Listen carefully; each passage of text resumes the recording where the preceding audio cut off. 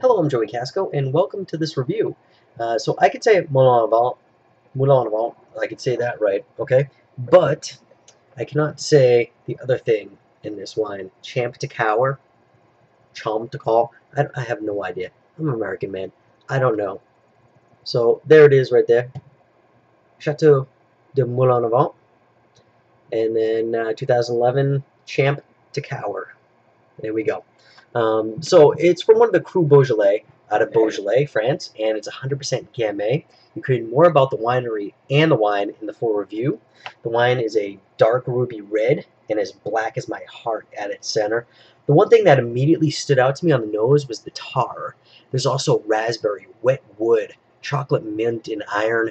It's rich in mouthfeel, medium bodied with medium tannin and bright acidity. This flavors a dry stone, raspberry, cranberry, flat cola, and toffee.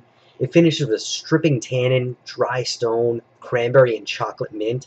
If I had $58 to drop on a bottle of wine, I would have no problem dropping on this one, and I would make it a target as a favorite $58 bottle because it's not your typical high quality cab or Pinot that you can find just about anywhere. This is high quality Beaujolais, and it's pretty damn awesome.